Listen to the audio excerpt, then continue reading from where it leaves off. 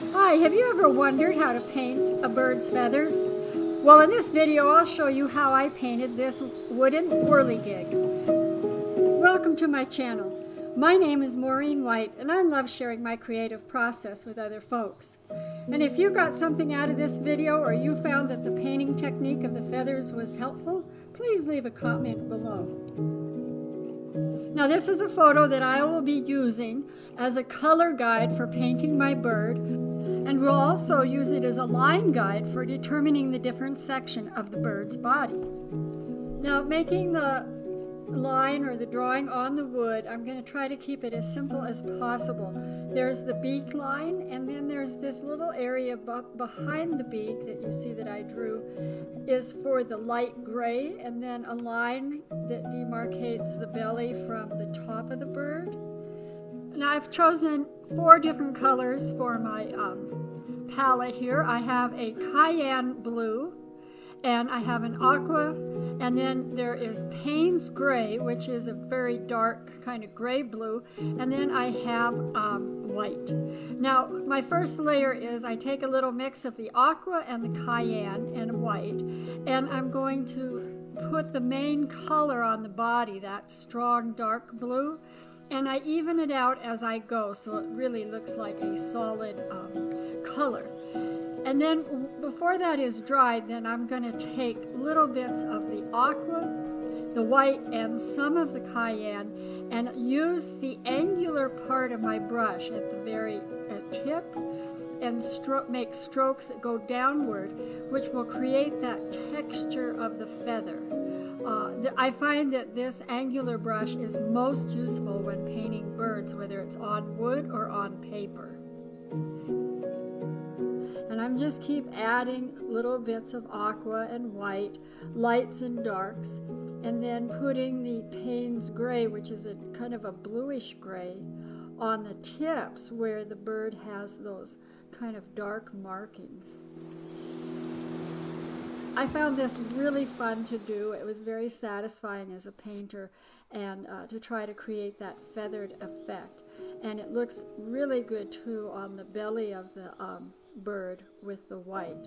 And so you just build up layer upon layer until your eye tells you, hey, that looks pretty good. Now as I finish the blue of the body, then I'm going to move on to the underside, the belly with the orange and the white, then on to the beak and the eye. I'm going to speed up the video now, and I hope you stay all the way to the end to see how this bird is completed and put together and flying in a garden.